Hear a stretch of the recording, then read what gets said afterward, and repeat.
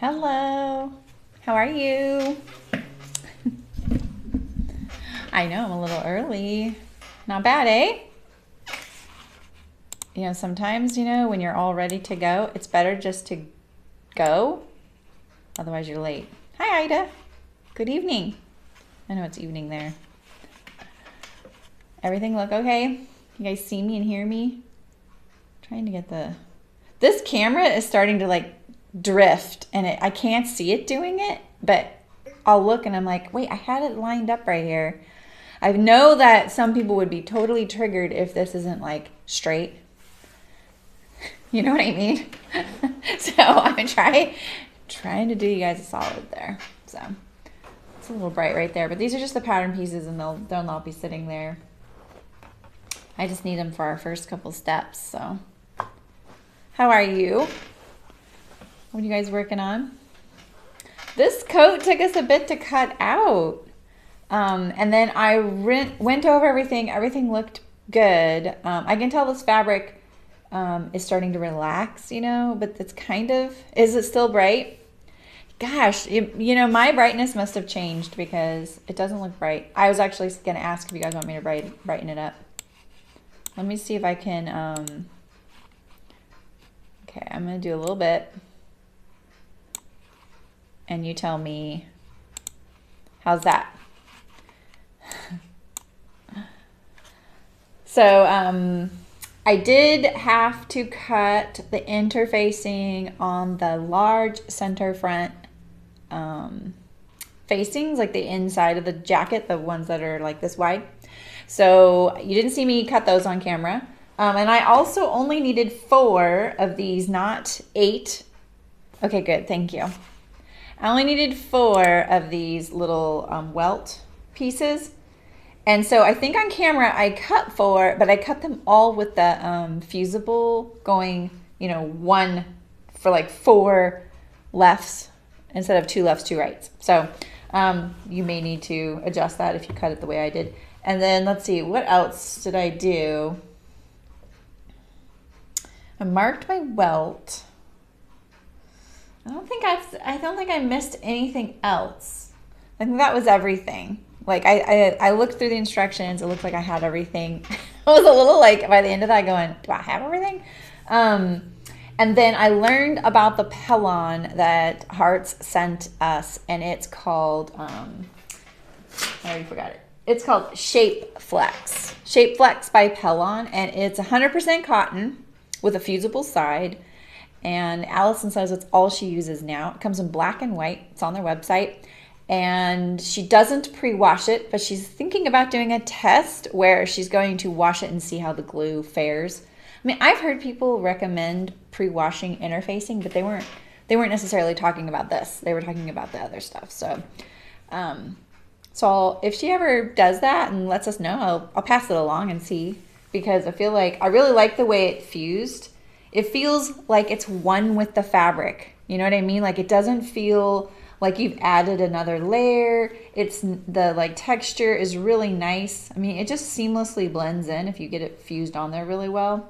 She said she had a spot where it rippled a little bit in the wash, but she could iron it out. So I think like overall it's nicer than the like fusible Pellon I added to the fronts, because those are already kind of rippling. Hi Jan, how's it going? So, pick your poison. Traditional coat making, like menswear, they never used fusibles, So there's that to consider. There is some traditional coat making supplies where you don't use fusible at all. And as like I worked for that fabric store where the woman was kind of a purist about some of the things she used. And she was like, I'm not gluing stuff to my project. Like that's the way she looked at it, was adding glue. And she kind of definitely that seeped into my brain a little bit. And, like I won't even use like stitch witchery or glues on my hems. Did they flatline? What does that mean? Flatline. That's kind of a serious thing, isn't it? Did they flatline? What does that mean, Jan? Hi, Nicolene. How's it going? Good evening, good afternoon, good morning. So in case you're new here, I'm Sarah Me, and this is So Live. I always forget to introduce myself. You know, I don't know why. It's like Jeremy with an S is how you say my name. And people spell it usually S-E, but it's S-A. I don't really care. Sew the lining directly to the pattern pieces. Yeah, they did, Jan. You mean like in traditional coat making? Yeah, you would see like these big hand stitches. I'm not an expert in tailoring and coat making. I just am aware of it. You know, how you can become kind of more aware of certain aspects. It's obviously a really, I mean, the garment industry has so many facets, right? So it's a whole branch of it that you can specialize in. Terry can probably tell us more if she joins, because I think she followed kind of a combination of techniques, but she definitely consulted a lot of the traditional ways to construct a men's coat. So, so we're making the Opium coat. I could start by telling you that. It's a swingy coat, swing style. Like I've been using that phrase, but now I can't think of what. And you can do a belted version or a snap version. The hashtag has some really cute pictures of this. It's by Deer and Doe Patterns, and Hearts Fabric sent us everything to make it. So I don't get to keep it. But I you know, so it's a long coat as well. So it's going to be kind of a big project. And we're doing it in a Brussels washer linen in this really amazing blue, which looks kind of like a denim blue on the screen for me, but it's a little lighter than that. It's really nice. I would call it like, I don't know what I would call this blue. It's nice. It's a really nice blue. And the Brussels washer linen is super easy to care for. Like you can wash and wear it. You don't usually have to iron it very much. Like I made the Upton dress out in it, and I was going for kind of a casual. I didn't want that dress to look dressy, but it totally looks dressy. I could, Megan. I'm going to send your pattern back because she sent me her own though. And that's fine. I have jackets and coats, you know, and if I ever want to make it, I know where to get the pattern. So it has welt pockets on the front that are origami style, and we are lining it in a really cute snail print that is a polyester lining. So, which will be nice. It'll glide over the clothing. Hi, Alicia. How's it going? I liked seeing your all-well box top in the pink wrinkly linen. That was cute.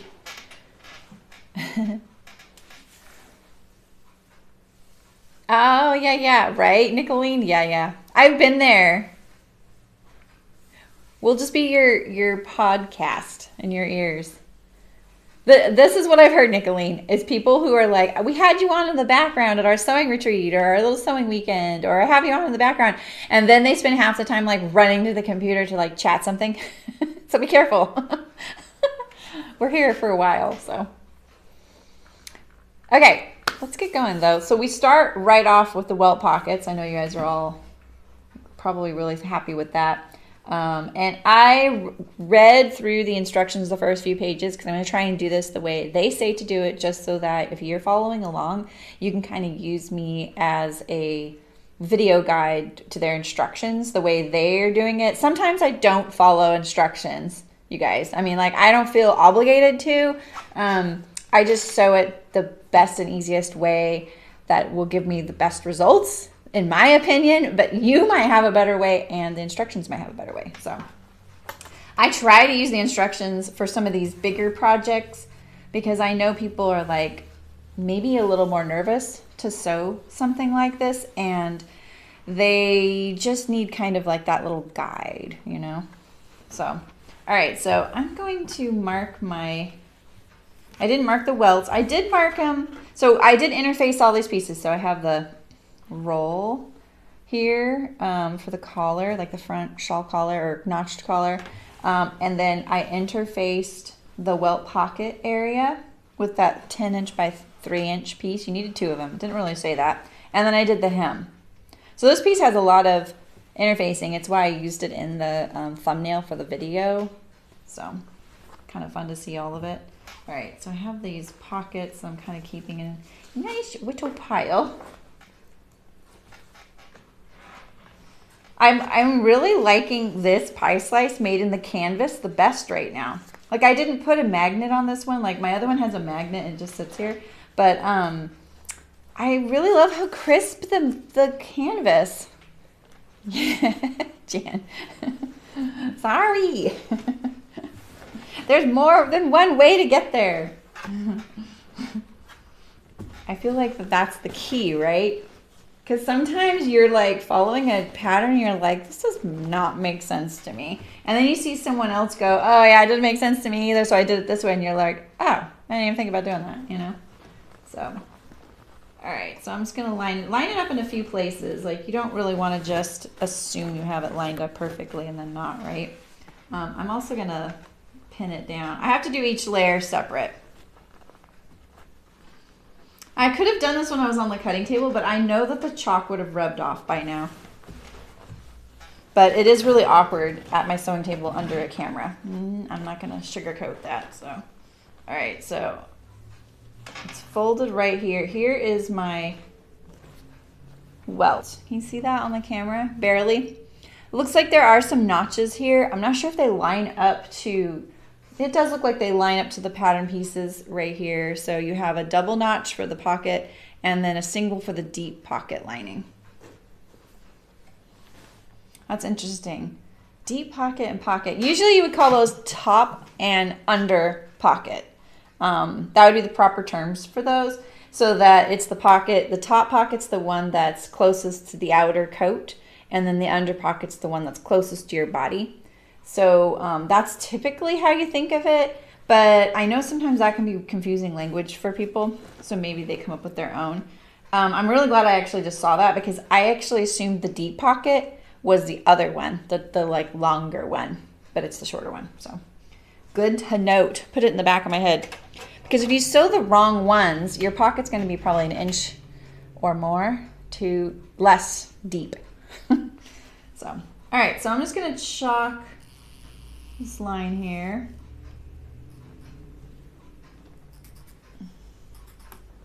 I'm going to do it in the form of a T. I love these Choco liners. It has this little tiny, like, you probably can't even see it because I have the autofocus off, but there's a little gear right here. Can you hear it?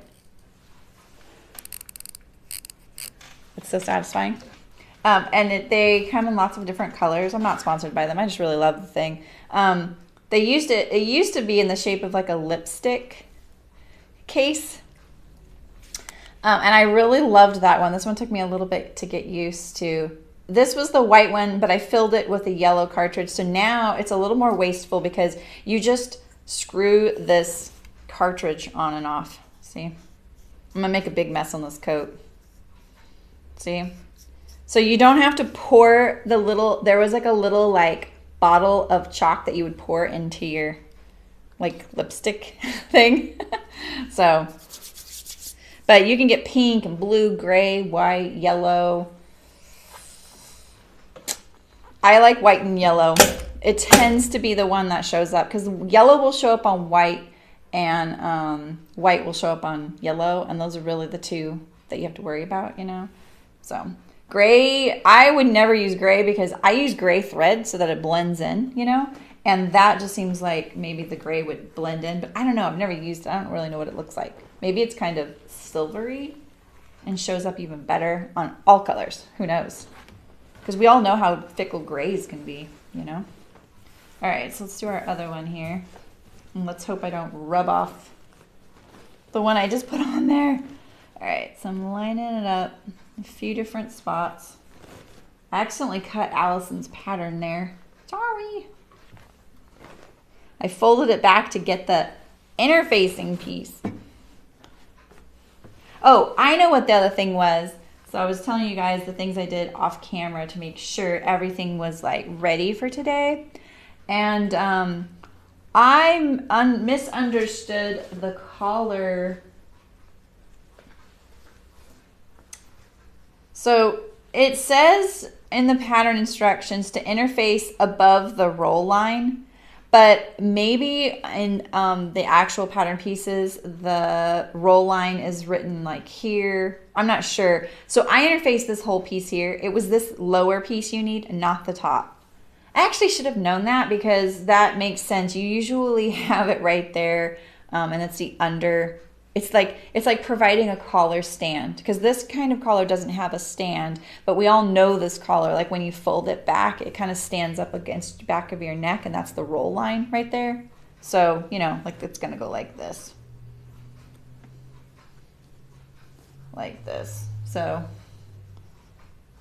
that's the, you know, one half of the collar. That's not too dark. I just said it was too bright, so I lowered it a little. It looks so dark for me. Maybe it's because it's bright in here. All right, let's mark this. I feel like my, you know what? I got so mad at my dogs last night because I scared the daylights out of me because I was falling asleep and they started barking. And I was like, no. And I like scratched my throat saying it to them. Like it must have been just a weird way I said it. So I actually feel like I have a tickle now. That's what I get. That's what I get. All right, so here's my chalk line.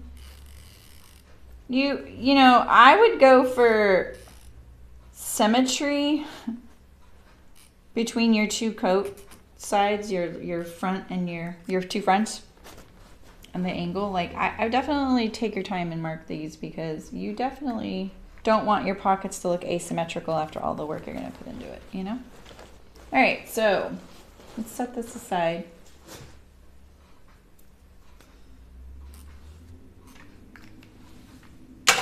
Set my choco liner aside, and now I can set these aside right there. And then we're going to make our welts first.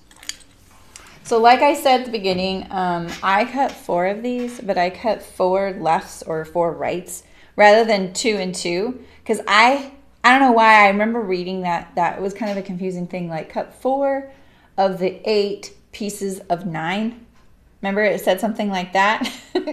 So that was just a lot of numbers. So I started cutting all 8. So I was like, all right, I need 4 with the like glue on one side, and then I'll need 4 on the other side, right? And so I was wrong. You need 2 and 2, 2 lefts, 2 rights. You don't need to interface all 8. So you're gonna sew 1 to each. Right sides together, you're gonna do these 3 sides here.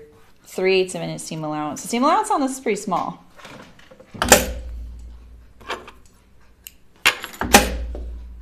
I was sewing, what happened? Here we go. Oh, I do the dumbest thing when I thread my needle. I put my finger in here to kind of hold tension, but then when I go to pull my finger out, it unthreads the needle. I have never, ever been able to break myself of that habit. I just know I do it, and it's just something I have to deal with. You know? Yeah, you remember that, Nicolene? I know, it was kind of like 4 of the 8. I understood it the day before I started cutting, but I didn't understand it on the cutting, obviously. I totally forgot. I'm having to kind of walk my foot because the under layer has been interfaced and the top layer is not. It's going to be a little bit like loose, a little looser, you know? And I don't want it to grow. And then you'll trim your corners, and you'll pop them out like this. That's very narrow right there, right? So you need 4 of these to make the like it looks origami, but it's not. Brooke! Hi. How are you? Long time no see, Brookie. You've been busy, man. I really want to top stitch these, but I'm not going to. Well, you know, that's how it goes, you know? Sometimes it's just, you just can't do all the things, you know? How's your kitten doing?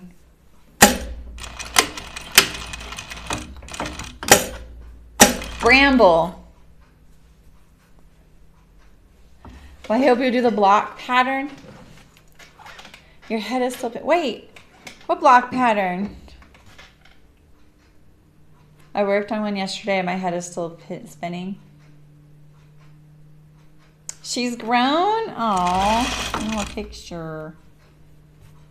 I want a picture.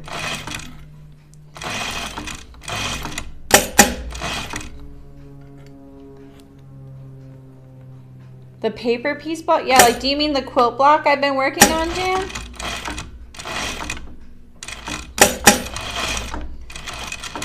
You guys are all experts at that, though. I'm the one that's the noob.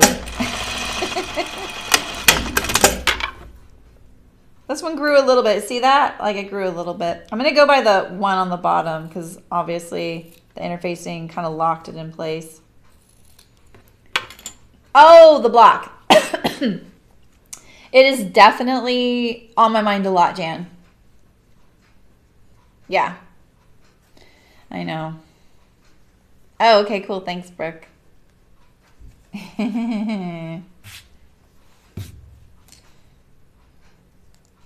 You see that picture I posted on my personal Instagram of Loki and Molly? They sleep together now almost all the time. It's so cute. Molly is like a different dog now. And I think, I don't want to give all the credit to Loki, but it is a big part of it. She's just younger. And it took like a while for her to, like she accepted him pretty quick. You know, like it wasn't that she hadn't accepted him, but she definitely just was kind of like, yeah, he's here and I like him. It's fine, you know. But lately, she's been far more interested in like instigating play and tug of war. It's really cute. And, you know, he always is like snuggling up to her and she doesn't mind at all. She doesn't like pull away. She doesn't like, you know, push him out of the way, get up and move ever. She just, sometimes he'll like lay down right on her face, you know, and just because he's like trying to get as close as possible and her face just happens to be where his whole body's going to lay down. And then she'll just lift up her head and set it down either on top of him or on the armchair or the arm of the chair. They both are small enough that they fit together in the chair.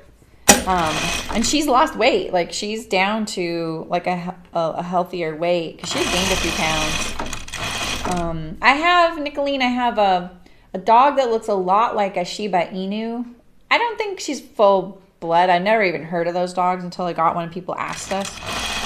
I don't think she's full-blooded, but I definitely think she has a lot of the characteristics, like some of the more obscure ones, like the spots on the tongue, and her skin color changes color in the sun. She looks like an eggplant, you know? And then Brooke rescued some pug puppies last December, and we took one of them. Hi, Rachel. So, and he's like a little over a year old. And then Molly, the like Shiba looking dog, which Shibas look kind of like a little fox type dog that's like cattle dog in like profile, you know? I don't know how to describe Molly. But if you look at real Shiba Inus, they look more of them look fluffy and they have like a lion head and kind of squinty eyes and they're really cute. I follow a couple on Instagram, of course. One's they're Japanese and one of them's in Japan named Marotaro or Maroturo. Can't remember. He's pretty cute.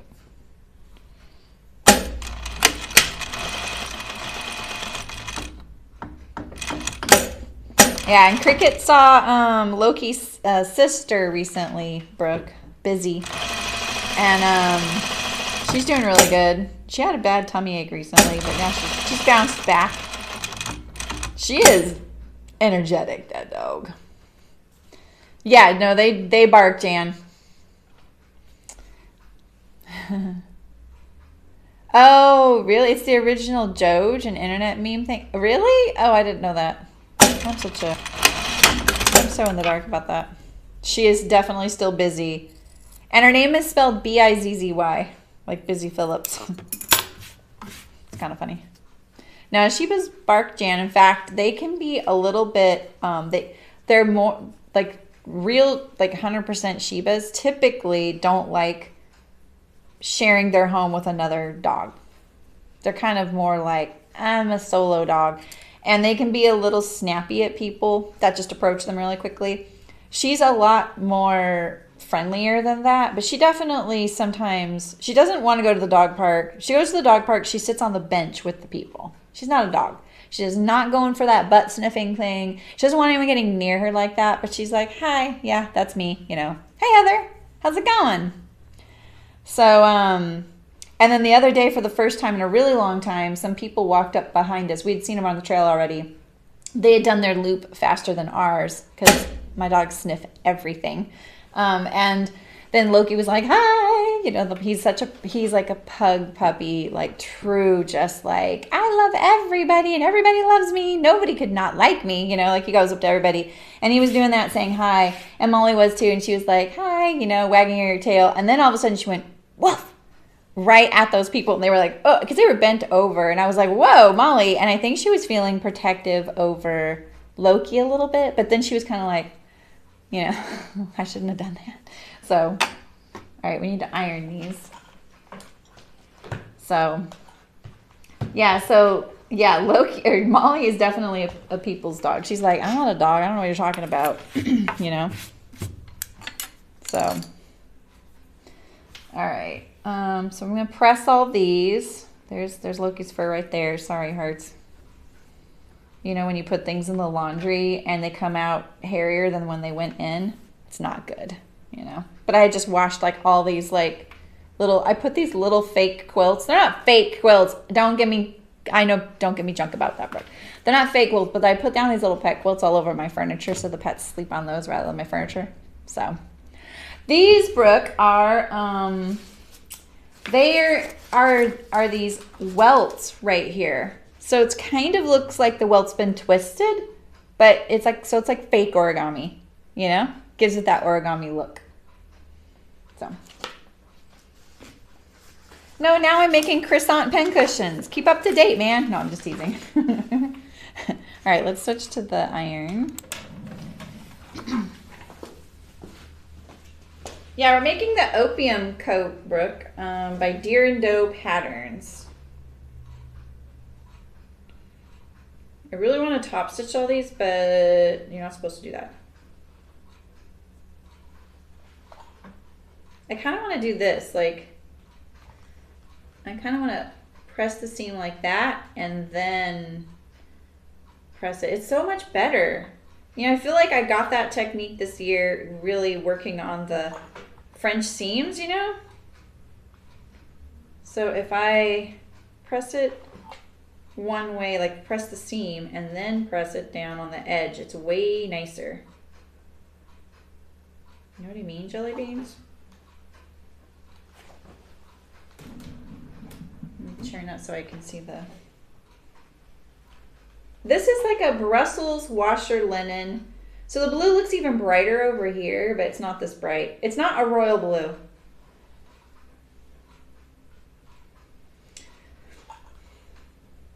Yeah, I kind of figured you knew, Brooke. Yeah, so it's got this interesting detail. I actually, of course, mistakenly thought that you sewed something and then twisted it, but if you've ever done that before, you'll know that that won't work. Because, like, say this was a rectangle and we twisted it, that's what would happen. We would have a raw edge up here and a raw edge down here. So this is how you get that kind of look.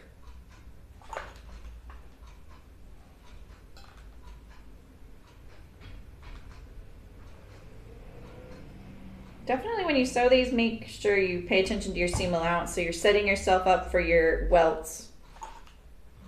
Be really consistent. I'm going to press this on the interface side as well so I make sure that I'm getting it onto the... Line up all those edges there. And so you need 2 this way and then 2 this way, and then you need, you know, the interfacing side goes out on the body.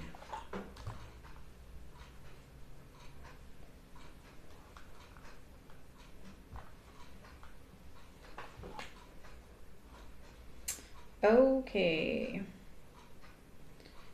So Brooke, didn't you go to the fabric store recently? What did you end up deciding on? Did you get anything to sew, any clothes? I'm curious. What you making?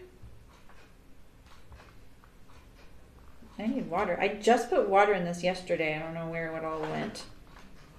Oh, I know where it went. I ironed all the interfacing.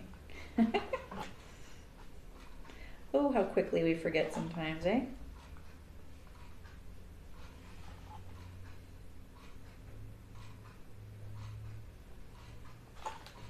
So, Brooke, also, how close is Geyserville to you? I saw that there's a big fire there, and it happened overnight. And I know that's in your neck of the woods. Kinda. More than mine.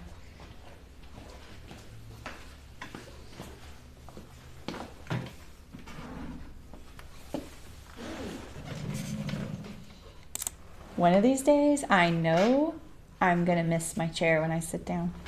But hopefully I will not have clicked the camera button before, so you don't see it happen. But you might hear it, and you'll know when you hear that big old crash. That's me falling on the ground. All right, so let's see here.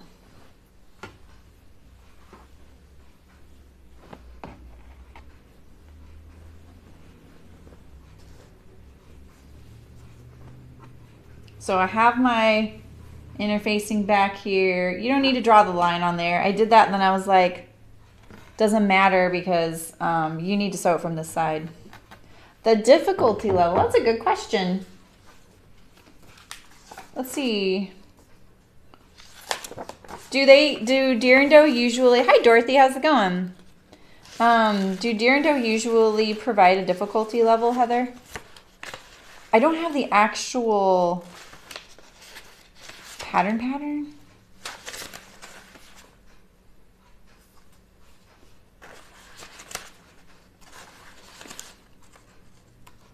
I don't know if it says it on this, Heather, sorry. I would say a solid intermediate. Because you do have welts, you have the notched collar, and it's fully lined. But, you know, it's kind of how you push yourself a little bit. Just wondering my thoughts. I've never made it before. You guys, that's not too dark, you're sure? Is it just me? Come on, camera. Brighten up a little bit. That's not too dark?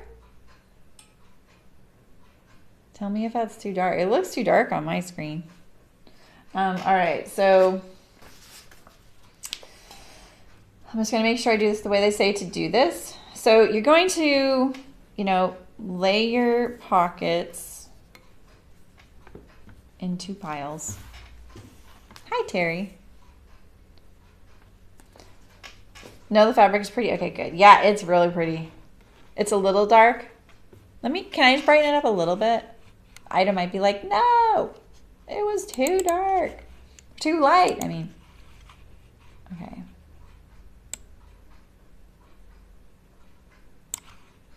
That doesn't even seem like it did much, but maybe it's just the angle of my monitor. All right, so you want your pockets, let's see. You're gonna want one like this, layered with the fat side on this end, narrow side in this on the top. And on this one, you're going to want the fat side to be on this end. So you see how these are both different, these 2 piles? And you're going to line them up and then just stitch them together. You're just kind of tacking them so that it's not too fiddly to deal with, right? This is pretty thick though, so it's going to be interesting. Line this all up well. I think it'll be good in the long run. Stack those edges really nice. Get all your edges in there.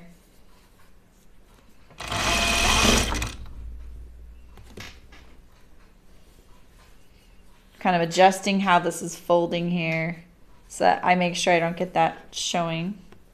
the underside creeping out on the top there.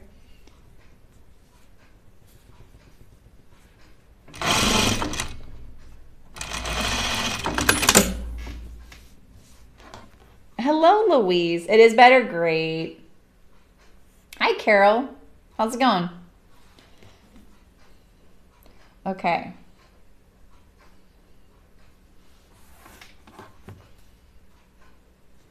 All right. So, because you need a left and a right, you don't want them to be the same as each other. So I'm just kind of making sure, especially this one, that none of this underside is creeping like towards the front. And I'm lining up all my raw edges, and we're just tacking it all together.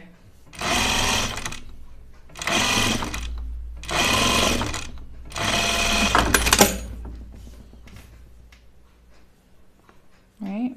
Yeah, okay. So now we have our two welts. Right? Well. Yeah, you're not too late. A few people just joined.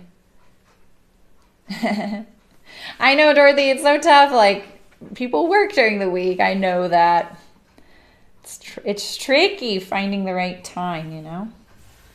All right, so first thing you're going to do is you're going to put this right sides together, and by that I mean the side of your welt that has the interfacing on the top piece. That is the outer welt. That's the one you want to show to the world. So you're going to put that face down against the coat like this.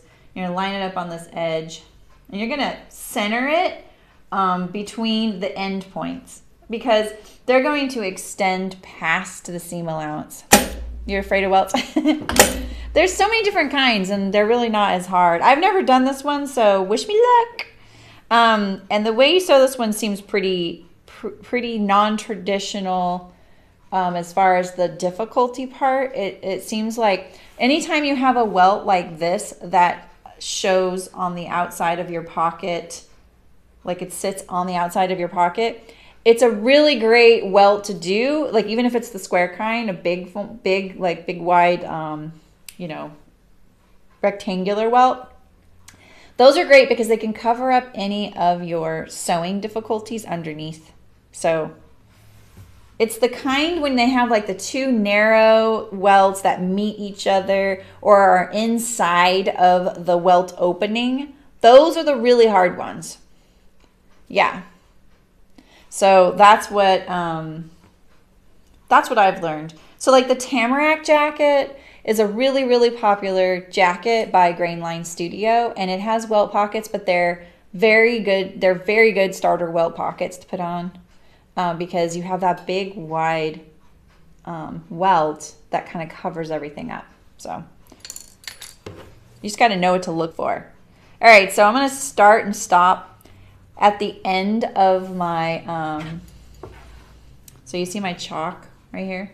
So I'm centering this on the welt opening here. I'm going to line up this raw edge to the chalk, and I'm going to start and stop my sewing from the chalk end point and start point between there. That's where I'm going to sew. I'm not going to go all the way to the edge of the welt, okay? You're going to stop 3/8 of an inch away from the edge, which is basically the end of the chalk line. And this is kind of weird to sew. Stop, stay down. What are you doing? I have different shoes on today, and the heel is different than what I'm used to. I always wear clogs, but this is a different company, and my heel's hanging off, so I can tell my machine's kind of touchy. So your welt in general is 1/4 of an inch seam allowance. Maybe this one is 3/8, which would be kind of odd. The opening is usually 1/4. All right, so I stopped right here and I stopped right there. Okay. Okay, I think actually, yeah, you do. You stick it there.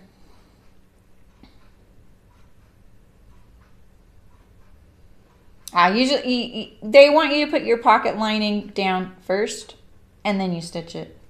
So I just stitched it first, and I just need to make sure that I get the right seam allowance. So you can't sew with shoes on. Yeah, Rayanne never did either. She always sewed barefoot. I'm sure if someone ever walked in, like from my insurance company, they'd be like, no. That's so funny. I can't sew without shoes on. I'm used to the height depth, especially because I wear clogs. So, all right. So let's see. So we have 4 pockets, and they go. 2 go to this line and 2 go to this line, and we want the. I think we want the taller ones. That's weird. We want the taller ones, huh? Okay. Is that true? Usually your taller one is on... Wait, did I do this on the right? Oh, I didn't do that. Oh my gosh, you guys. I did this wrong. I'm sorry. This should go under here. I don't know what I was doing. I was looking at this like this. I don't know why, so sorry about that. But usually your pocket, the tall one goes to this edge and the short one goes to that edge. So just ignore what I just did.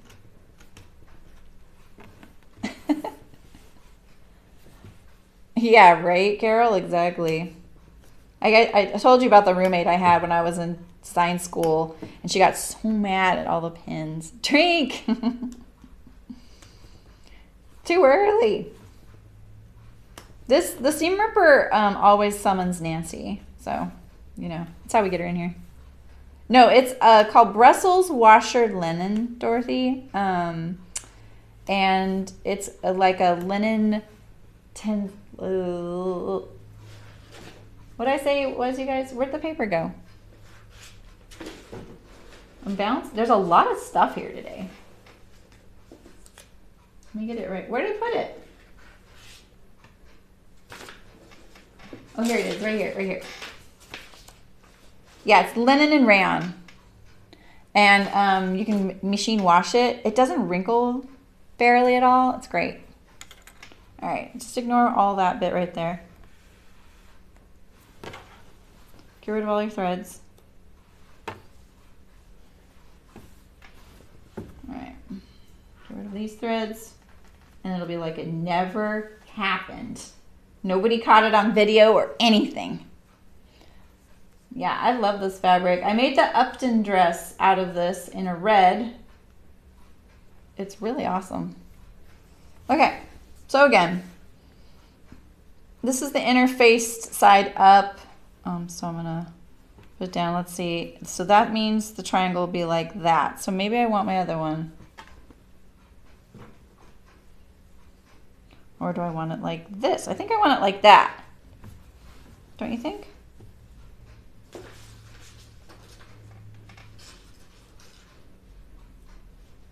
So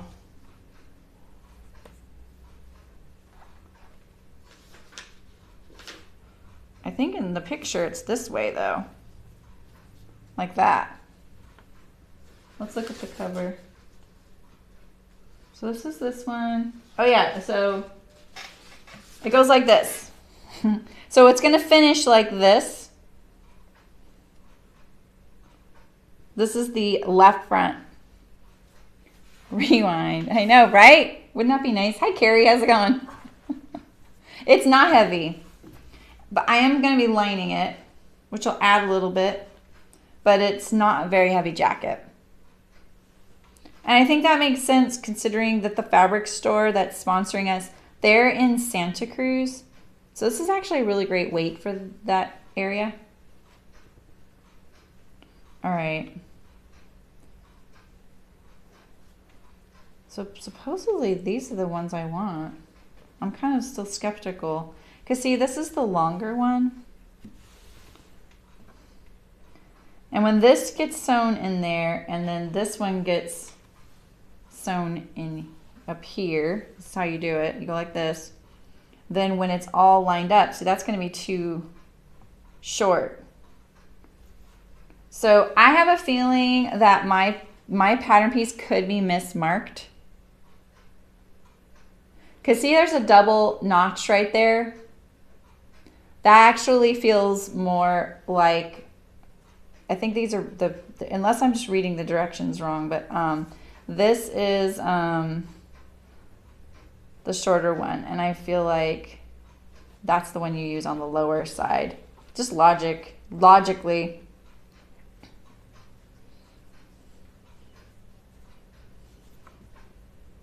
Okay, so we're going to line that back up.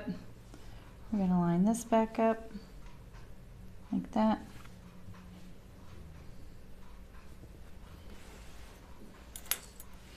And again, I'm stopping just shy of the end. Did you see that? Not sewing. That has a trippy snail print.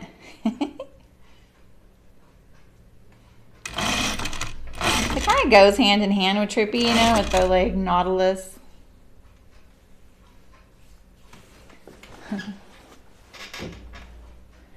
What fabric what are you talking about, Carol?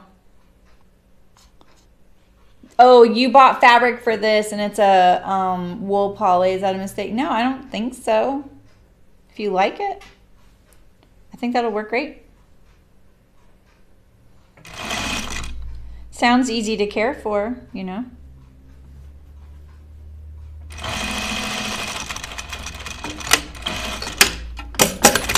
My stitch length looks really long.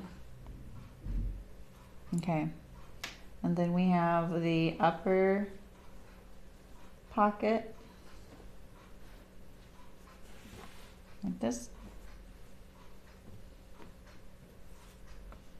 And see, then when it goes like this, it should all line up like that at the bottom right there. Yeah, exactly, Carol. I know, the snails are really cute. I love snail things, you know?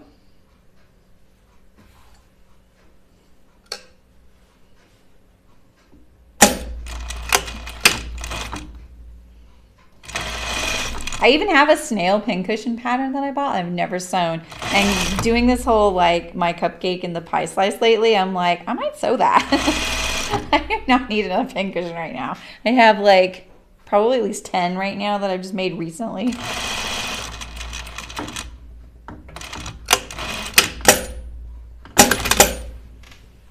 All right, so I didn't really explain much, but this is the shorter pocket lining piece, face down. This is the right side, face down against the pocket. That means that when you're wearing the jacket, the right side of the pocket is facing your hands. And so the reason I did that is because this is a fully lined jacket and you're not going to see your pocket lining when you open the coat up, like in the tamarack, you know. So you can choose what you want there. Maybe you don't have a print. I'm pretty sure you don't go across the ends here. You don't. You want these stitches to line up, and mine are kind of a little bit off. Let's just try and... I feel like it's an optical illusion to me, but I can't quite tell. All right, so now you're gonna slit, and you're going to just slit to your stitch line. I wish I would have practiced this, I'm not gonna lie. So get your cutting going there.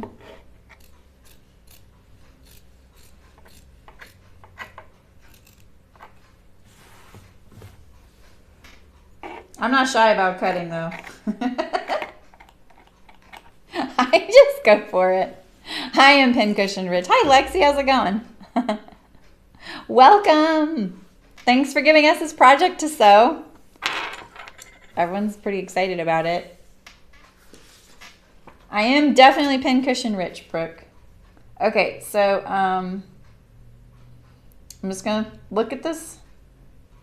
Okay, so it does say to stitch with a 3/8 inch seam allowance, and my 1/4 inch, like I thought I was sewing, is a little generous, so I'm gonna call it good. I'm used to welts having a 1/4 inch seam allowance. It says it over and over, so that was my bad.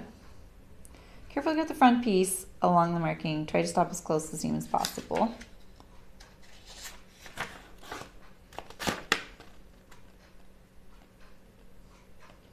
So I'm going to add the Y now. Let's see. So I'm going to cut to this. I'll bring it up to the camera in just a second. So just shy of the end of my, can you see my, there's the end of the welt right there, right? So I cut straight up to the end of my stitching, but then I'm gonna cut a Y right here. So I always call this a Y. So it's a little easier to see from this side. You're gonna cut an angled line to the edge of your stitching right here. It's always a Y because you need to be able to turn your work to the inside of the garment, okay? We'll do this side now. And make sure I'm not cutting anything. I'm just gonna cut the jacket. You don't need to cut the other pieces. They're all gonna turn inside. Like that. You don't have to go all the way in like that. I just wasn't thinking when I did that. So, and it says to cut the line that's on the pattern, but the line that's on my traced copy doesn't look like this. It's more of just like a, this is where you stop. So, all right, and so now we're gonna pull the pocket into the inside of the garment. All right.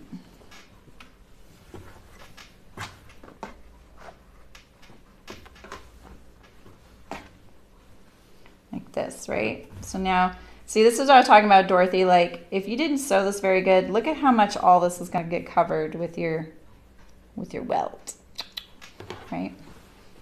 Let's pull this to the inside here, like this. So the welt is pretty thick, so it's going to fight you a little bit. You don't want it to poke to the inside. So these little triangles are really important right there. All right, so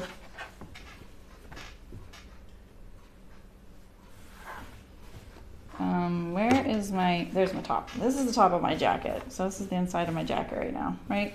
So let's see, it says to stitch your triangle to one of the pocket linings.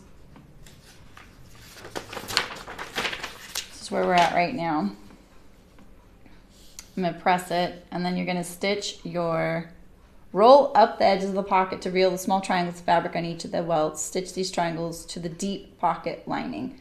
Pretty sure the deep pocket lining is the longer one. So it's going to be this top one. Pretty sure. Mine's just marked wrong. So maybe you roll it like this. Let's see, you should stitch it to... So this is so weird. I wish they called it top and under pocket. Well, Eliza, I've never sewn this one, and so I'm kind of walking it through really slowly. And I'm pretty sure my pocket pieces are just mislabeled because I'm going by the notches instead.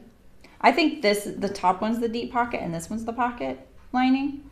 And I'm just trying to I'm like literally figuring this out as I go. So that's why it looks complicated, and I'm going slowly. So here we go, and I'll explain when I get there. So you're going to end up putting this pocket to this one right here like that, right? But you want all of this lining to the inside, and I don't see that happening right here. Oh, that one is. Why isn't this one? Oh, it is. Okay. Yeah, so this triangle gets stitched to the top pocket. See how it makes sense that this is the top pocket? Yeah. So I'm going to stitch it now, and then I'm going to press everything. So let's see. We're going to move this out of the way, and you see this little triangle right here? We're going to give it a nice little tug like this.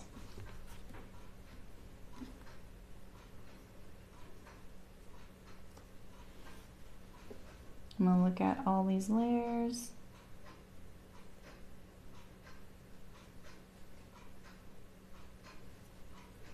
Let's see, I'm gonna try that right there.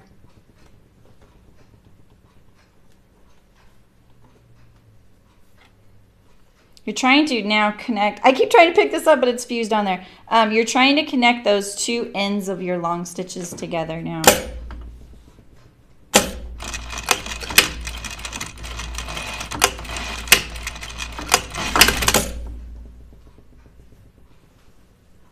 I'm gonna look at it before I go further on the outside.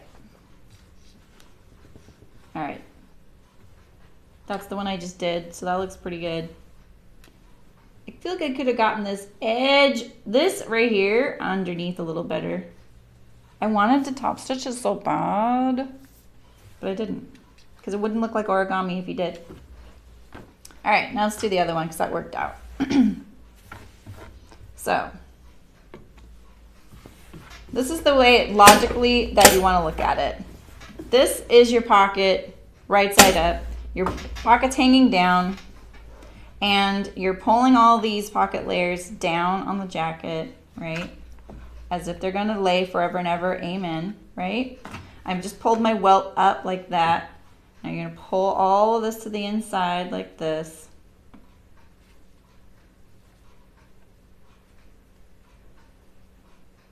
Like that. See that little edge right here? This was a little finicky just now, and I just folded under the edge like that, and I pulled it down this way. See how that one is? And then you line up your pockets, and then this is the triangle that I am stitching down here, right there, right?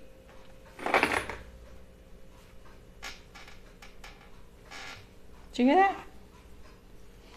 All right, so we're going to pull our triangle.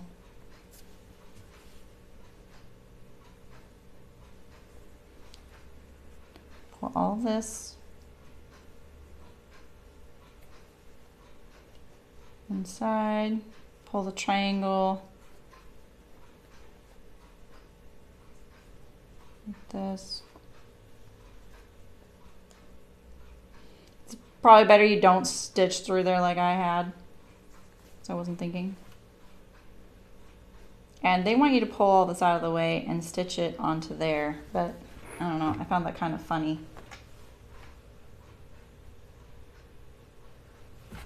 I'm just looking at it again.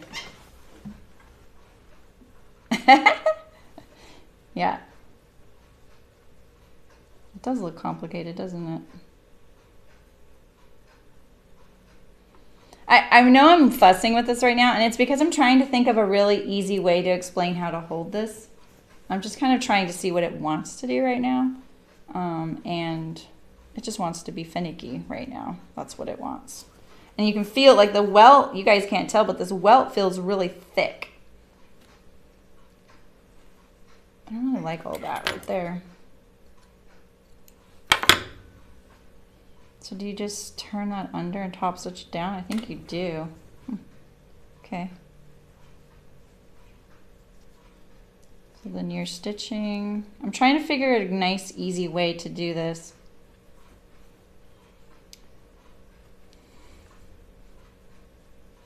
You know what I mean? There's got to be a nice, like this one, how did I do this one? This one was pretty easy, right? I went like this. Yeah, okay. That's how we do it, like that. Oh, I know what that noise is. I'm caught on a bobbin thread from my drawer. And the little bobbin's rolling around. Hi, Matt, how's it going?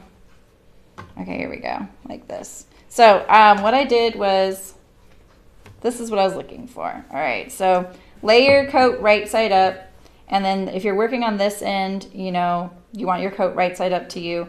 You're gonna peel back all of this right here and kind of get this little triangle exposed, and you're gonna top stitch it down to this pocket piece here, which is the one that is, it's the top pocket, as if it's the one closest to your body if you're wearing it. Yeah, there you go, Terry. Yeah, I just figured that out. Thank you. Yes. She knows. She's an expert.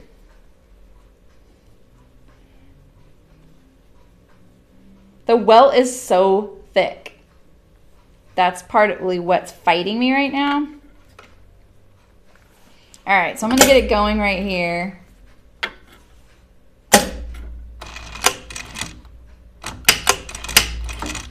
I'm just connecting those two ends of stitches, you know, that we just put in.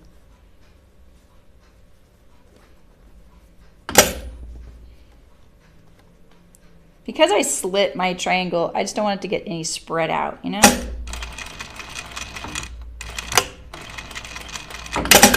So I'm stitching my triangle just like that.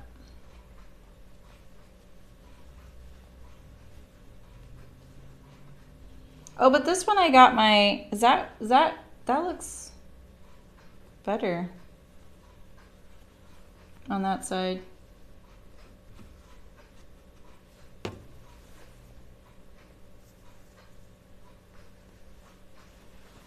You watched the videos by 100 times. So you know all the tricks. Okay.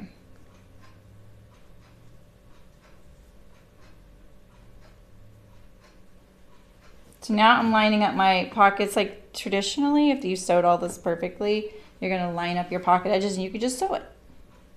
But right here, it feels funny to me. I feel like I should have stuck that welt in here. Because look at this one. This one went in there. So I'm gonna take this apart. I'm just gonna try that. So you don't really wanna have to seam rip any of your welt, but I've been gentle. It's gonna be okay. I can always put it back. The instructions are, they seem clear, but they're not detailed. You know what I mean?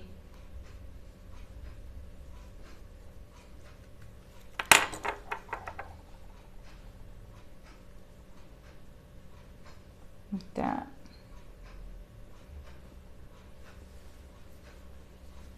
All right. Yeah, so it'll be like this. I feel like this is kind of a problem that if you're not going to top stitch this edge here, you know, this is pretty thick. So I just want to know, is that going to cause problems later? Like, do I have to fold that back? I'm being fussy, I know, but I just want to see. Like, I like the way this looks over here a lot. And then all you do next is top stitch this down. So, thanks for subscribing, Melissa.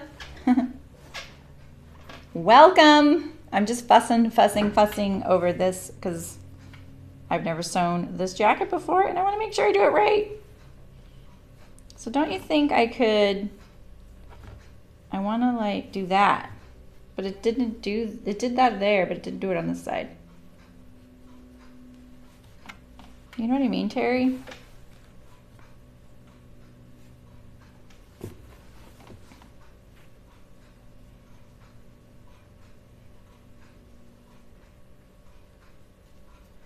You know what I mean? Like, I feel like that's supposed to do that. You can kind of see the snail lining in there. It's kind of cute. You know?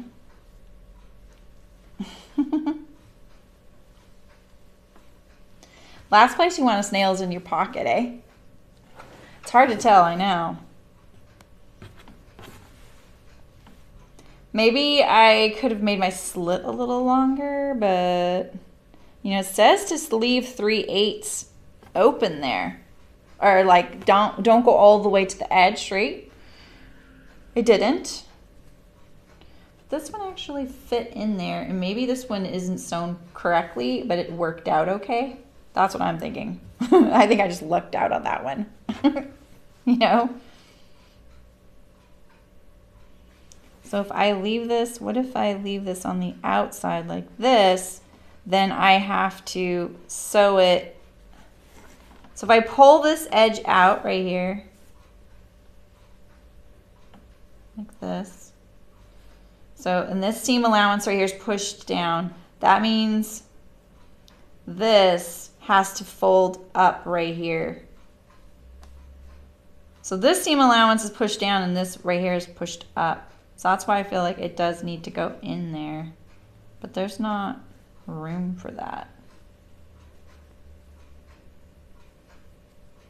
You know?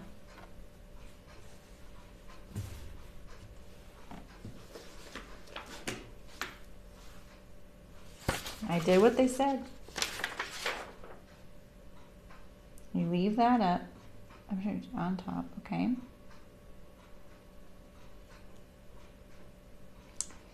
Leaving 3/8 inch free on each side of the pocket lining.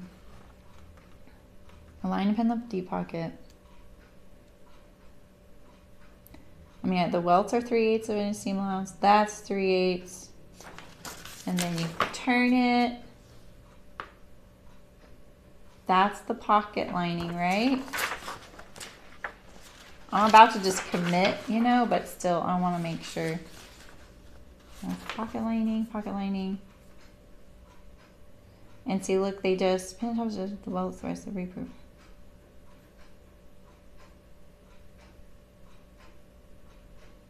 You think so, Terry? But if I cut my box bigger,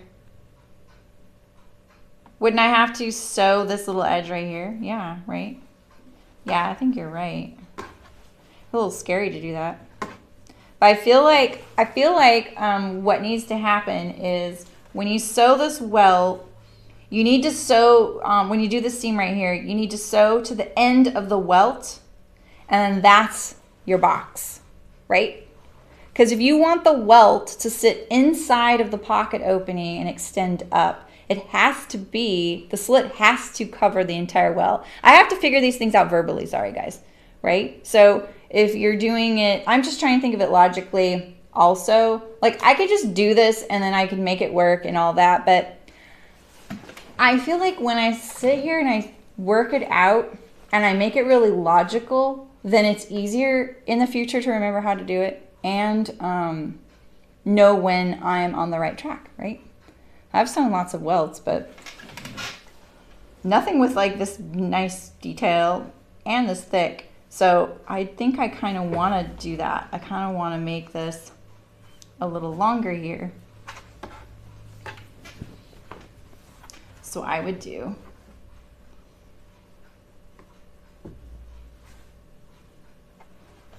it like this. So push it all to the right side, like this.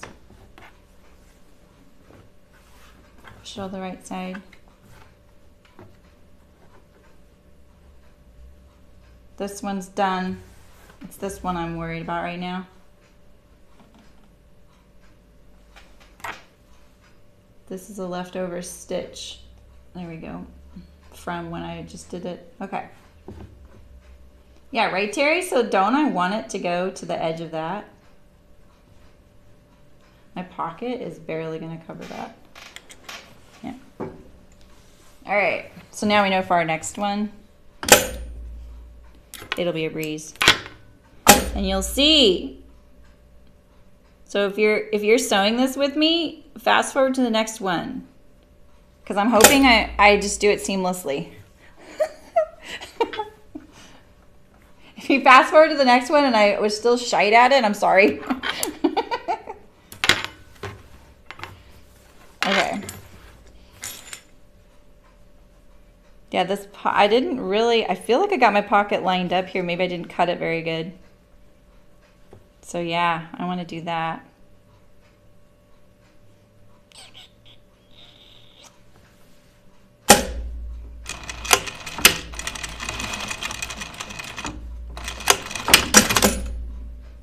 So I'm cutting it really close with my pocket lining right here though. It's going to be hard to get it in there. I hope I can. Can I, Terry?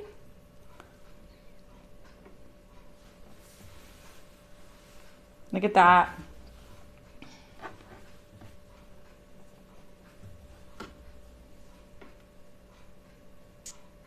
What do you think?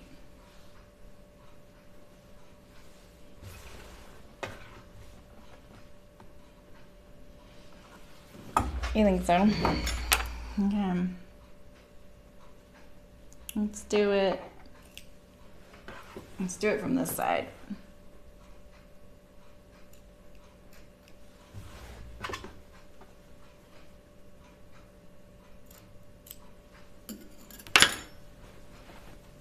barely enough, right?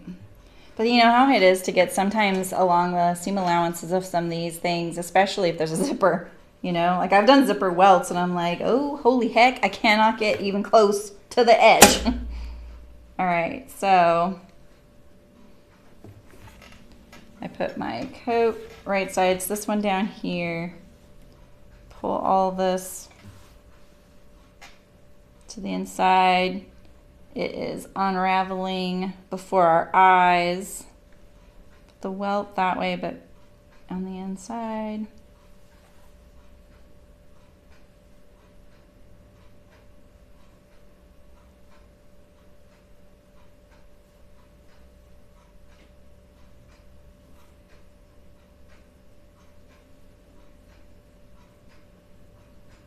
Okay. Yeah, I think I can do it.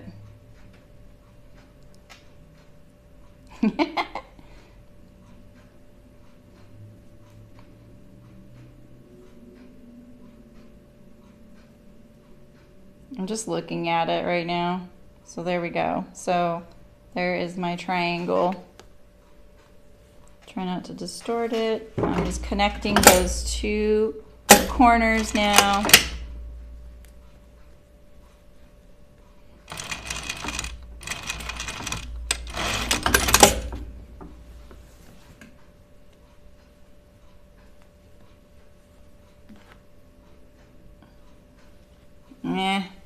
I could get closer. This is, yeah, okay.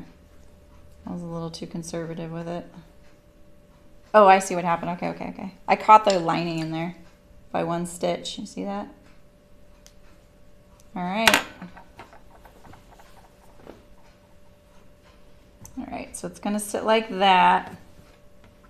And I'm going to get this a little closer. I was kind of conservative with my corners. I was a little nervous. And we will, can I stitch the, right? Yeah, can stitch that like that.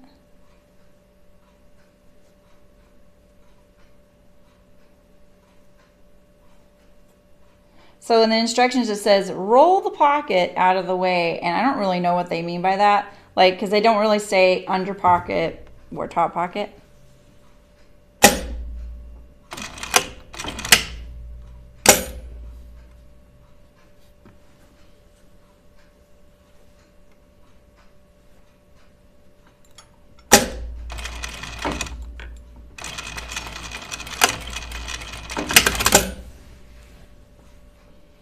So I have a little lining showing there. That's what I'm trying to get rid of now. But see, this is what I was talking about to Dorothy. Like, you can, if you have this little bit showing there, you can use this welt to kind of stitch that shut right there. I did really good at this end. This end, I'm having a little bit more trouble. I'm gonna release a few stitches right here and give myself options for later on. Because if it's a little less confined, I can kind of manipulate it into the shape I'm looking for. I'm just gonna get rid of a few. Like that. See, that kind of relaxed that little spot right there. Oh my God, that's not a thread, it's a snail antler. What are those called? Antenna?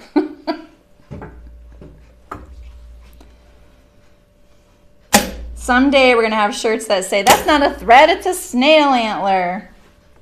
All right, let's stitch the pocket together. So look, I was right about the pocket though. See how now my pocket just naturally lines up here at the bottom right here? That's, so I'm glad I did my pockets correctly. All right, so I'm gonna move this out of the way. You're not gonna see all of this on the inside of the jacket. So in the factory, they would sew that little corner and go all the way around the pocket. It would just be like all one thing because they'd be confident.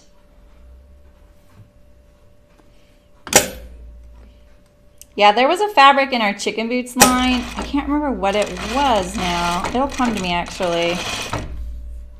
And I was constantly trying to pick the print off.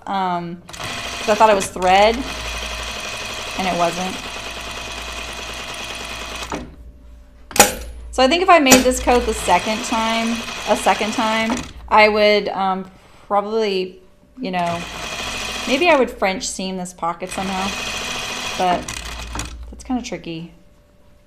Doesn't need to be. I can't think of what that fabric was.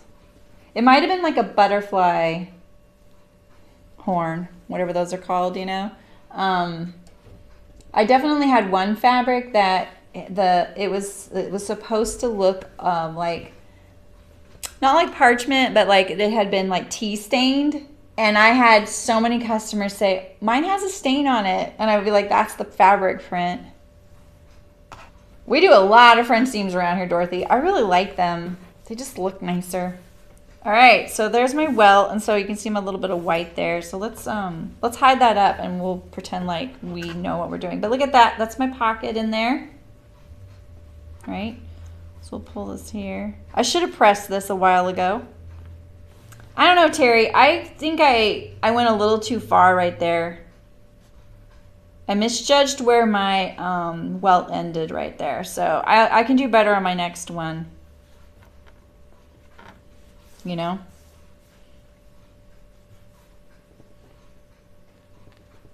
I don't want this pucker, and I'm getting a pucker.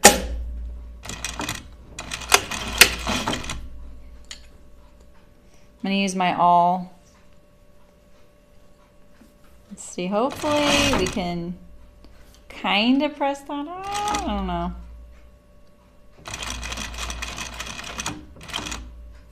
I'm actually not going to backstitch. I'm going to look at it first. Yeah, maybe I should iron it first, huh? I'm glad I didn't backstitch there. Sometimes you just shouldn't backstitch. Let's iron this, and then I'll top stitch it down, and then we're going to sew our other one, and we're going to look like geniuses. We'll see.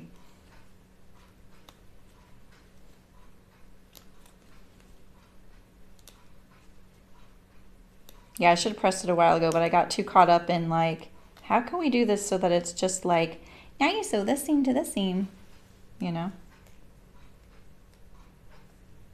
Yeah, totally, Carol. Part of it's that this welt is pretty thick. It's a nice detail though, but it's not like, you know, unnecessary. It's good, you know?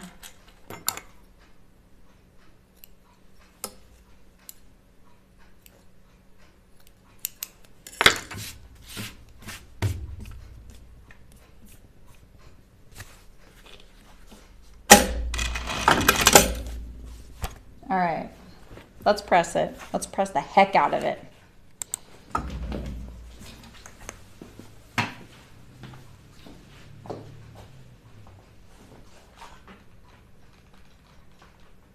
Turn on. There we go.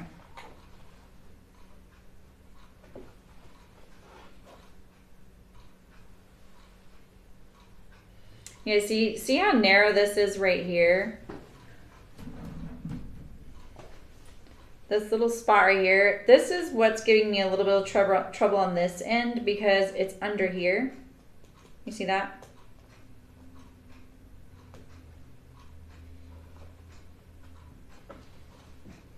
All right, so we'll give the pocket a little bit of a tug. Lay it nice and flat. Like that.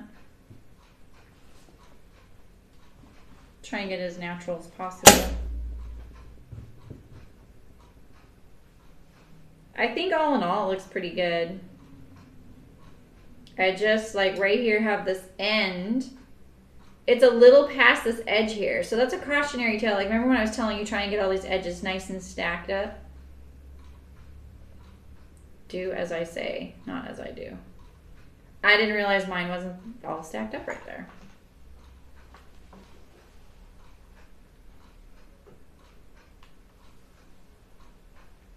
See if I can add some water to this too. And so I used mine with the interfacing.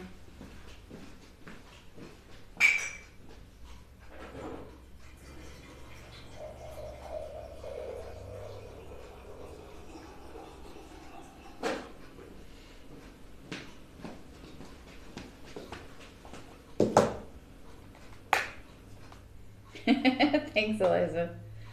I know, when I saw that, I was like, well, I have to use that little iron. It looks like my pattern weights when I saw that. I use Canva for all the like thumbnails, graphics, and everything you see. And when I put in iron, that's that little guy was there, and he's so cute.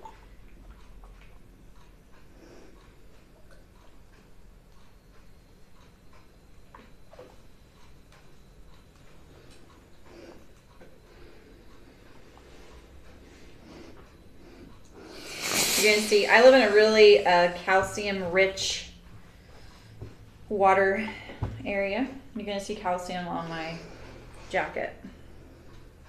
It doesn't hurt anything, but it is a constant thing I deal with. There's so many minerals in the water around here. Very volcanic, too.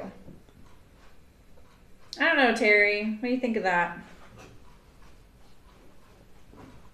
I'm gonna do this. I'm gonna pull everything up and I'm gonna go like this and try and get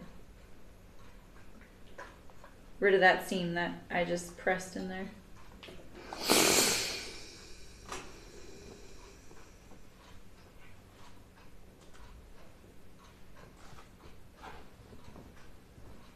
Yeah, I think Terry referenced a lot of videos when she did her men's coat. So I feel like the best thing would be, if you really wanted to, is I would pop this seam open right here. And I would tuck this little nugget under there better. Because look at this, I could get this better, you know? Like there's a whole, it's pretty hard for me to fix that right now.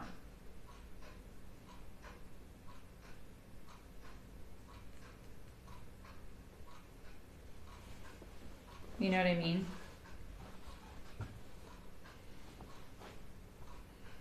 But I could just top stitch this down right here and call it good. Because you just never know what kind of evil you might get when you start ripping apart your welt seams.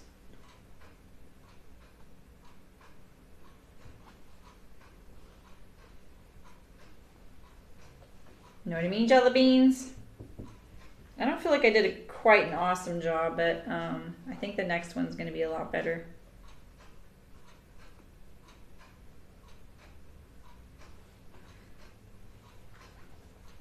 So right now, I'm just going to pin these down, but I'm kind of focusing on this one down here. Like when I pinned it, I'm kind of just letting this sit here naturally, right? I'm not pulling anything. And if I focus on stitching it from like right about here up, I think I can cover all this up right here.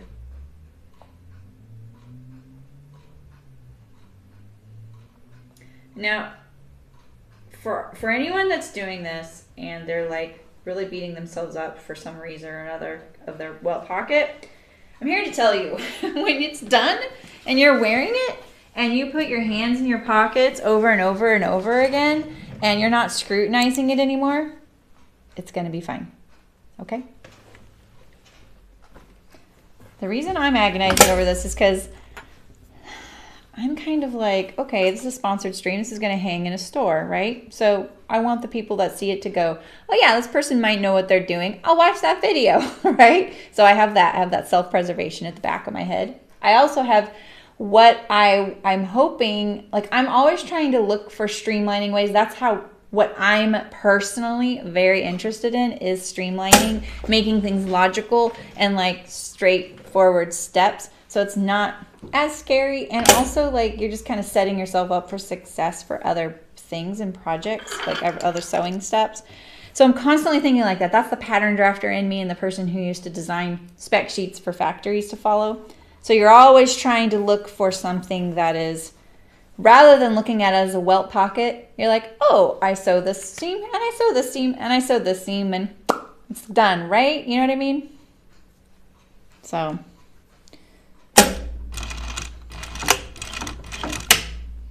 you're looking at it most likely like, okay, I really want to wear this coat this winter. You know? And I'm sewing this coat.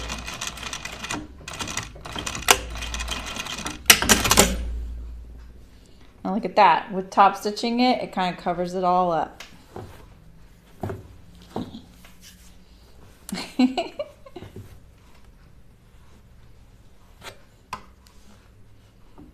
So I'm just stitching on this welt edge. I'm going to kind of try and tuck under that little bit, trying to sneak out, and I'm going to do a better job on the other one. I will say the pattern says to do this 1/8 of an inch in, and that's a great idea. The reason I didn't was because if I would have done 1/8 of an inch in, you would have been able to pull up the edge and see the white. So not too bad.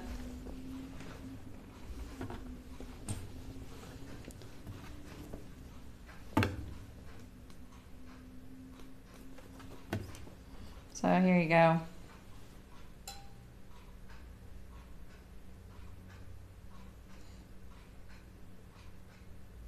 Okay, not bad. That's what the back looks like. You can see my pocket bag sticks out here on this side and not on this side, and look, it got folded under there. I didn't notice it when I did my top stitching, so that's what that is. I always like to see, like, well, what's mine supposed to look like? You know what I mean? All right, so let's do the other one. This is where you hear like the narrator for SpongeBob saying, you know, 3 hours later, right? Okay, so let's see here. Remember the front when it just had a nice little yellow slit on it? Clean start. Here we go. We're gonna try and do the logical version. All right, so you have your welt. Inner facing side, you can look in your seam allowance to make sure, goes face down on the project. But right now I'm gonna actually look, do I have these edges lined up pretty good? You know, like I definitely, this is the right side. I don't want like this one sneaking out. This one's not so bad if it's sneaking out. It's not, it's lined up, right? So you're gonna put that face down right here. And then on your pockets, the shorter one, so one is shorter than the other, supposedly. The shorter one goes on the welt right here. See, I got my selvage there. I didn't even notice that until today. Line up that edge there. Center it. So, you know, my pocket is barely sticking out past the well, which actually, it would be nice if this stuck out a little bit more, give us a little bit more to grab onto, you know. All right, so then, and then this one will go like this once we're ready to sew. All right. So this time, we're gonna sew this, including the whole welt that we just made. So in other words, I'm going to sew a straight seam the entire length of this welt at 3/8 of an inch seam allowance, or maybe like a fat quarter plus, which is kind of what I did on the other one, so that they're symmetrical or you know, the same. We're going to include only up to the end of the welt, and then we'll stop hopefully 3/8 of an inch shy of the pocket bag edges. Okay.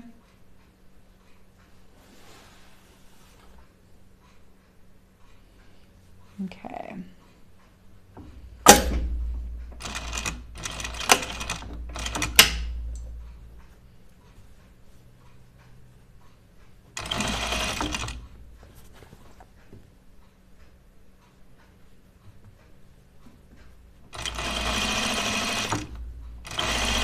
It's kind of pushing my presser foot a little bit. I'm having trouble with the seam allowance.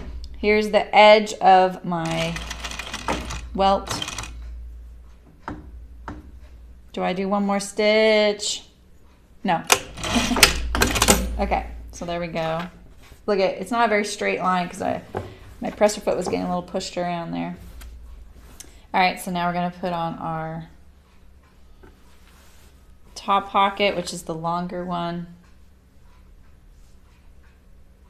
The longer one because it has to go further to meet to the end of the pocket. And I'm doing this right sides towards the coat. All right, so now I'm just gonna line it up with this stitch edge on here on the side.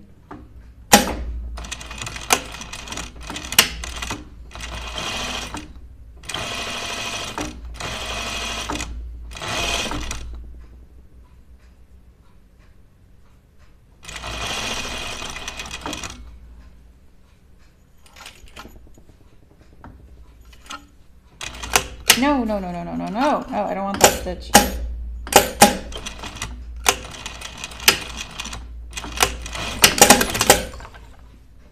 Oh, maybe I do. It's a little uneven, don't you? You guys see that? There we go. Okay. So now we're gonna cut. I'm gonna do it from this side. So make sure you don't have your pocket bags under this slit right here. You don't want to cut those.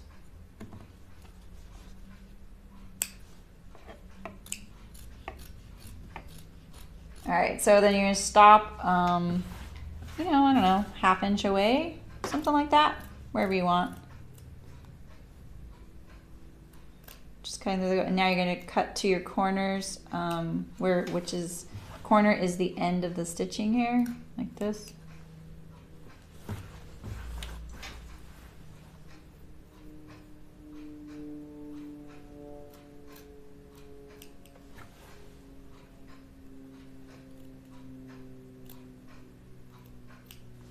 You want to go right up to it. Get the cleanest edge when you do, okay? So now you're going to poke all this into the jacket, like this. And now we're going to look at it and see. And so, yeah, this one's already lining up a little better. So then we'll have our welt like that, okay? Let's pull this lining to the inside. I'm trying not to pull it too much because it's shredding a little bit. All right, so then, so like Terry said, you're going to lift up the right side of your coat like this. So I'm going to adjust all this like that. So this is my outside of my coat, and then I'm just gonna stitch my corner triangles now, right? So I'm just peeling back the coat like this and looking for the triangle, which is right here. See that? And then this is the top pocket, or it's the pocket closest to the coat body right here. This one is kind of hanging away, and then you're going to stitch the triangle to this one, the pocket that's going to sit against you, and you're going to want to stitch between these 2 rows of stitches we just put in.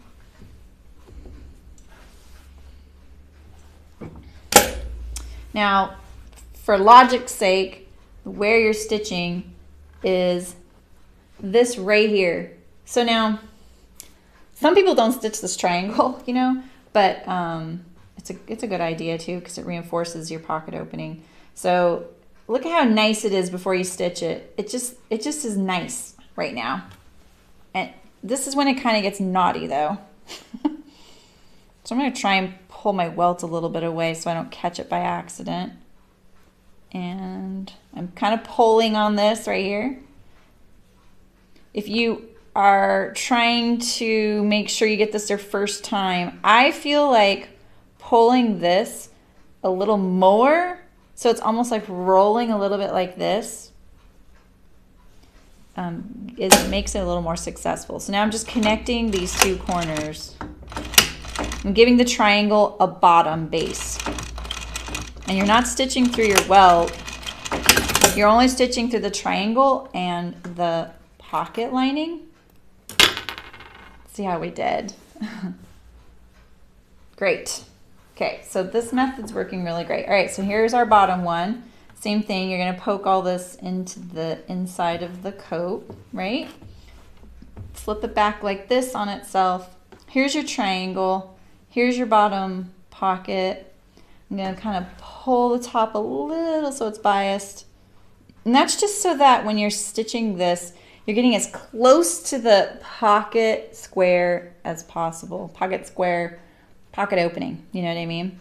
Because if you are shy, I think it's really good to know what happens if you don't do what someone's telling you to do, right? Because you're like, oh, I'm a little nervous, right? So say I was kind of nervous about putting my needle, you know, right here at this like cut juncture. So first of all, you really want to finish off this rectangle because you don't want any raw edges poking to the outside of your garment.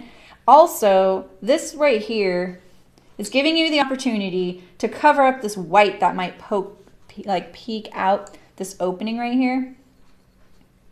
So if you were to be shy about the triangle, you might end up with this kind of look.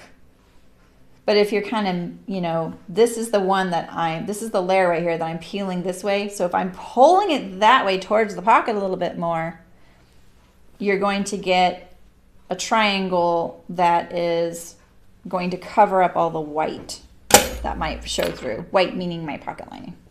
All right, so let's finish off this side.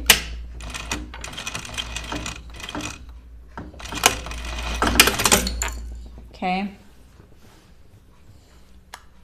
Perfect, okay? So now we can press it and we can stitch our pocket lining. And just make sure that you stitch your pocket lining so that the pocket lining points down. Don't go up towards your armhole, do that. Oh, wait, did I just do that? Did I just do my wrong one? No, I didn't. I was like, how would I have done that? Okay, so got all of our pocket layers here. You know, look at them. Now, if you're doing trials of this and you're trying to get the hang of it, label your pieces so you don't get kind of lost in the mashup of all your pocket. My pocket's not lining up as well this time down here. But did you see my piece? It looked a little like maybe one was cut a little different. Like I noticed it when I was like trying to compare the different lengths. So, all right, so I'm just gonna sew this. Why aren't you sewing? There we go.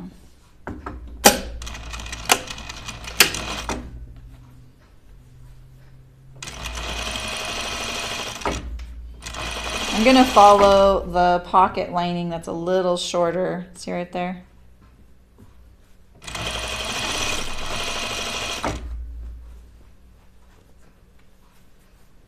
Because if you just force those two to line up, you might get kind of a funny hanging jacket. So you're probably not at risk at that because you're not tethering the pocket bag to anything. All right, and then now I should have pressed. And now you can top stitch your pocket bag, or your pocket welt. Okay, so make sure you don't let your pocket bag sneak up there, okay? Okay, I don't even need to pin it. Look at how great that is.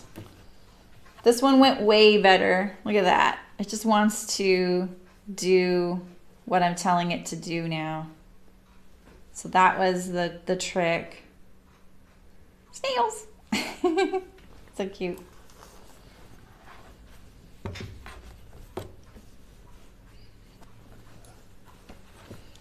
Thanks for making me better sewist, you guys.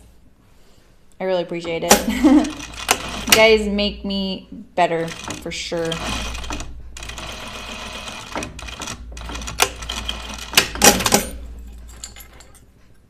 I think a nice touch for this jacket would be to hand stitch. Hi, Lisa.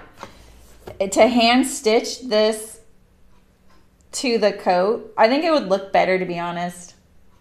I kind of want to do that. I kind of want to just not stitch that and unstitch the other one and hand sew this to the jacket. What do you guys think?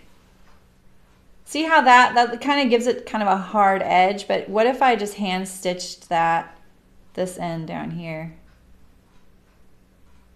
Really, Terry? You were already making that coat, I thought. Hand sew. Yeah, right, Alicia? I think so too.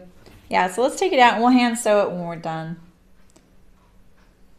Or when we're having a, you know, rough moment and we need a break. I can take this out later, honestly, but that'll be a nice. You like the top stitching, Dorothy? I personally love top stitching, just in general. I love top stitching the heck out of things. It's like therapy for me. I just love it. The tamarack is you hand stitch those, and every time I've made that jacket, I think I've only made it twice, but I think I've done the pockets a few times. Every time I do it, I'm like, oh, this is not looking like it's gonna all come together. And then you hand stitch it and it's like, oh, look at me. You know? So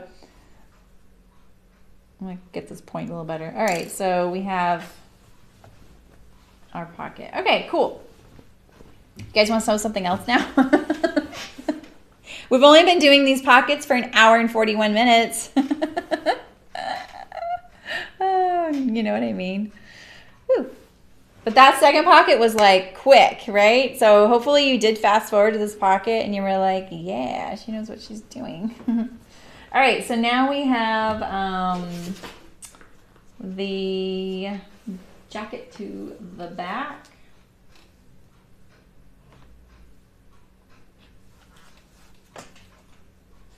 Here's the back. So let's see here. Let's get past these pages. Yeah, so you're going to sew your back seam. Oh yeah, so you're going to sew your center back seam, your coat to your back. And then it says on this step here, 3-3, to apply something called an interfacing tape, and I don't have that, and I don't know what that is. So what I'm gonna do is, what is that, Terry? So yeah, you didn't miss the first pocket, Lisa, where I kind of deconstructed it in my head and went over it ad nauseum. So yeah, so smart, Carol. Yeah, so smart to mark the time down. You might be able to bookmark it. You actually, I can't remember. Is it YouTube videos where you can bookmark it? Where'd I see that? Is it like hem tape? Stay tape? Okay. Oh, you had sewing group? Nice. I don't know. Where have I seen it? Does anyone know how to bookmark? I don't know. Maybe that's like a pro member thing. I'm not a pro member, so. All right, so I think I'm just going to reinforce that stitching and then clip the curve. Then we do the sleeve. All right, we got this. And then I'll probably, let's see, we'll get through part of this and then I'll probably call it. I mean, honestly, I could probably call it right now. And then we could continue. But all I did was the welts. Okay, so here is our backs. Right sides together. You don't need to finish your edges because it's fully lined. And the seam allowances are 3/8 of an inch. Can you believe the seam allowance is only 3/8? It's crazy to me. Crazy. Oh. Oh, interesting. You can do that on Craftsman book. Yeah, that's what I was thinking, Mata. Maybe I could just do that. Just cut a long piece like that. I long time ago, you know, bought curtains from IKEA, and they come with like this narrow double-sided fusible web. And so people don't have to sew their hems. They can just fold it up and put that behind it. And I saved it all. I was like, ooh, this stuff's kind of fun. I've never used it, but I used it once recently for something. Oh, to patch something. And it was this tiny little thing. I had to, a hole. That's right. Remember my jean jacket that I made? And then I was cutting the buttonhole. My jean jacket turned out fantastic. Like, it turned out so great. And I was put the buttons and buttonholes in, and as I was cutting the buttonhole, I was so worried I was going to go through the end of the buttonhole because the denim was so stiff that I didn't. What I did was I went through the corner of my collar, of all things. Like, my seam ripper was so sharp, it went right through the middle of the collar. There was like clean slice hole, and I was like, I just set it aside and literally walked away. I was like, okay. And I just set the whole thing aside for like a couple weeks. I don't remember how long, but I was like, oh, wow, man, now. And so then I bought a buttonhole cutter. That's how I got my buttonhole cutter, you guys. Because I could not get my seam ripper or scissors into that small hole to cut through the buttonhole on the yoke seam. Yeah. Right, Carol? Yeah, so what I did was I opened up my collar really gently. I barely handled it. And I stuck that double-sided web in there and then pushed and then just ironed the heck out of it. You can't even see it. Like, the slice was so clean, but it's certainly a weak point, and someday it'll start fraying along that little edge, you know? So, and then I can just embroider something there. But yeah, the buttonhole cutter, it cut that thing like butter. It was awesome. I was so glad I got it. But yeah, at that point I was just, and I put tack buttons on for the buttonholes. It all turned out fine, but I can barely even button that button. This is the one I would always button, you know? So it was a bummer, but still, you know. I was just realizing the other day, like, don't I have another jacket? I was like, oh yeah, the jean jacket. So, all right, I'm gonna do my side seams now. Just doing them right sides together. I'll probably hand sew this pocket, those pocket things before the next stream. I like it when, this is how I was as a knitter too. I liked to weave my ends in. I liked to finish things as I go so that when I'm done, it's done. And I don't have like, you know, you have that moment where you're like, oh, I'm done. Oh, I still need to put the buttons and buttonholes on, and I need to hand sew that one little thing.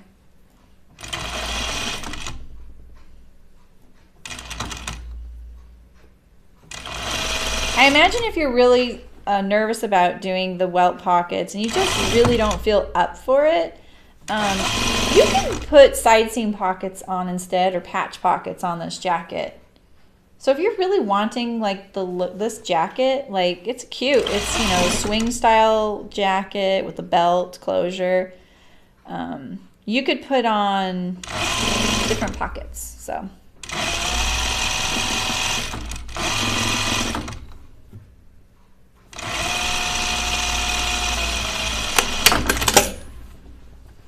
All right, we'll do our other side seam. Yeah, I bet there are really good detailed videos on welts. I should charge more. But you probably don't want to pay and watch me figure it out either.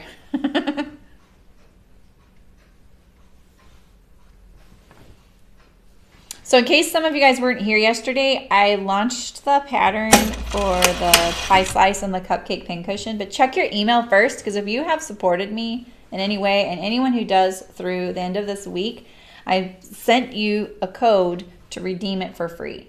So I want you to make sure you look for that, because it costs you $0 that way. And it's just a little code you put in at checkout. So if you've given me a Twitch Prime subscription, a Streamlabs donation, like a one and done, someone donated a super chat in YouTube yesterday. I'm going to send her the pattern. And if you're a Patreon subscriber, you get the pattern for free, and I emailed you a code. So just check the email that's affiliated with those accounts that you, and if you didn't get it, let me know, because it was really hard to compile all the emails and names from those 3 areas. I had to like double check it against some interesting ways, like looking at PayPal, looking at, the Streamlabs thing, and Twitch doesn't reveal to me your email address. They just let me bulk email you, and they also don't reveal your name. So I know some of you got it twice, and it's because I can't tell that who you are between your Twitch name and your YouTube name. Oh, okay, Lisa, sorry about that. I did, if you continue to have trouble, let me know, but just so you know, Lisa, that there is a link to the video in there, so you don't have to download the video. It should be a zip file, though. It didn't take too long when I did it. It's not something you probably want to download over public Wi-Fi, though, because it might take a little bit, so. I should maybe I could make 2 forms of that so that you can get the PDF with a link to the video, and then a PDF with the actual video, you know, and the links, you know, so that way you don't have to wait for the download.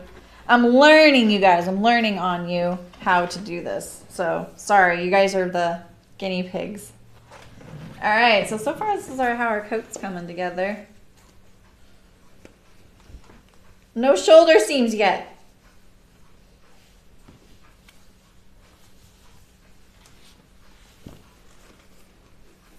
Oof, it's kind of hard to,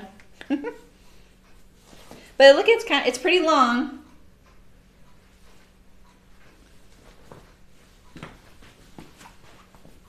Like right now, this is a really big armhole. Right now, and it's gonna go like this. It's like right above my knee.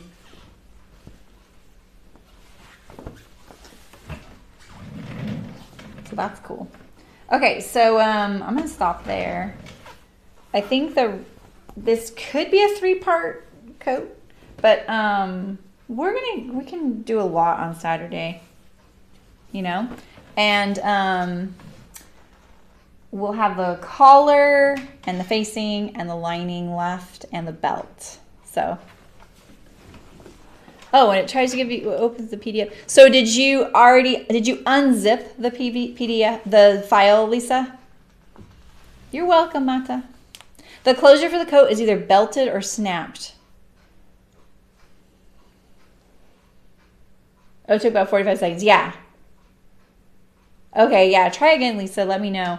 Yeah, it does, because I couldn't figure out how to, in the past, I only sent a link to a video. But because I want this to be really seamless and you don't have to wait on me to email you something, because I want people to buy this at any time of the day, and I don't want to forget to send someone a video link, it sends you the video.